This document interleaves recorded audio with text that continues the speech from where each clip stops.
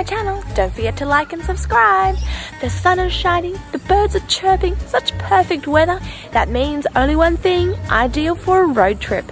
I'm going to take you to Toowoomba to check out all the op shops and antique centres, and basically give you kind of an op shop guide of where to find the best, all sorts of things in Toowoomba.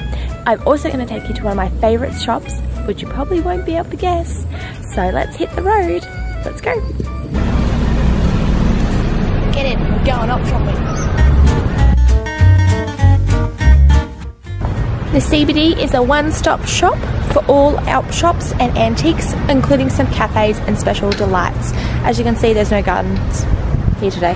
They're planting obviously for spring, but the CBD has some great things to offer, and you can just literally walk around and go from op shop to op shop and enjoy a lunch break here as well. So let's go and check it out. We're starting our op shopping adventure at Save the Children Op Shop on Ruthven Street. It has a vintage section as well as some other great clothing and books and bric-a-brac at great prices. After investigating the goodies, we then take a short walk down to a fabulous antique centre.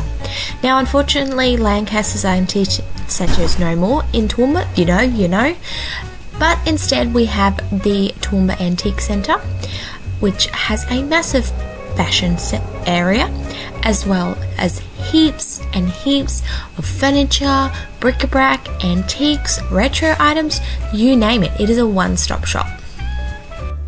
Other op shops in the CBD include the following: some really great op shops with some bargain prices, and you're always going to find goodies here. And when I mean goodies, I mean goodies. Check out these fur coats at the Vintage Lifeline Emporium. I must say some of the prices are kind of crazy, but they are worth it because they are genuine vintage. And there's also heaps other goodies here too. Is this the shop I'm talking about? Nope. You'll have to wait to find out after lunch break. And then you'll get to meet my favourite store in Toowoomba.